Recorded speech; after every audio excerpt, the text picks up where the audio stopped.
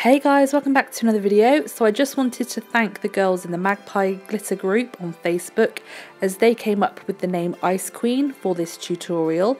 So if you're interested, then just stay tuned. So I'm using the London Acrylink system today, but you can use your system of choice. And I'm using a clear powder and a cover pink powder. I'm using my favourite acrylic brush to work with. This is the Crystal Nails A8 brush.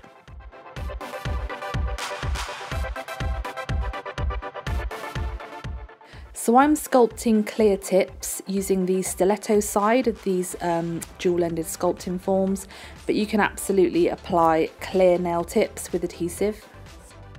And then I'm making my own acrylic mix using Blossom and Crystal, and Crystal is actually the inspiration behind these nails because I was dying to use her in something. So Blossom is a white iridescent and Crystal are these tiny little iridescent pieces. So the recipe for my Ice Queen mix is 9 parts clear acrylic, 2 parts Blossom and 1 part Crystal. And I found that this quantity will complete 2 full sets. So I've completed my right hand already, and I've got the 2 middle nails as fades and the other 2 as full glitter nails. So I'm going to demo one of each now for you.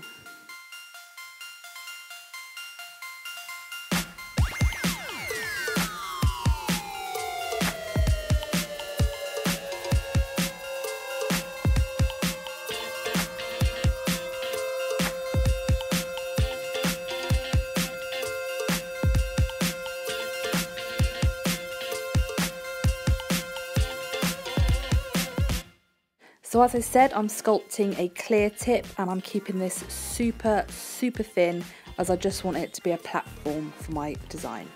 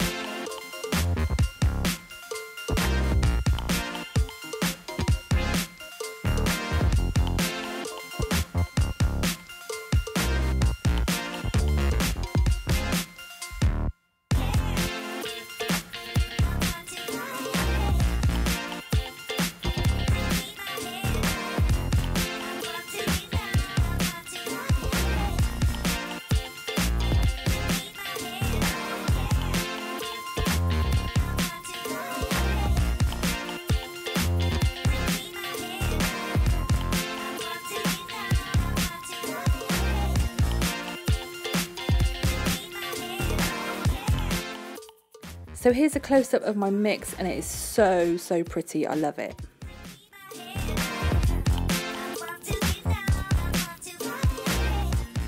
So my index finger is going to be a full glitter nail, and you just need to put a thin layer on of this.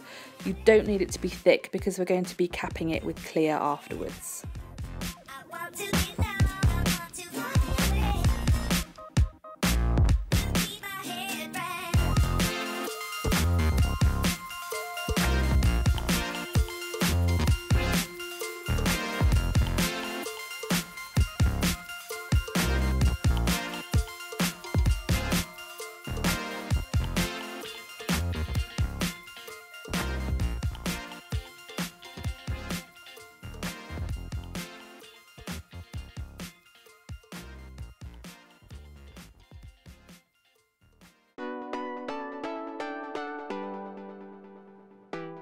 So now I'm doing the fade nail, so I'm going in with my cover, and again this is just for colour, so it can be really quite thin and then just blend it sort of halfway down the nail.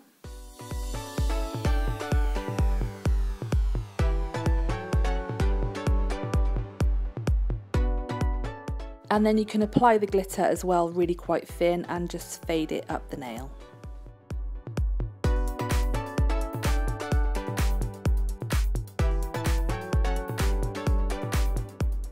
So I'm going to cap this one in clear, wait for them to set, and then I'm going to file, buff and top coat. So here are the finished nails, and I used the Madam Glam No Wipe Top Gel because it's super shiny, and I'm so glad I did these. I've been dying to do like a sort of fantasy set or something that I wouldn't normally wear, to be honest. So I'm so glad I got the opportunity to do these.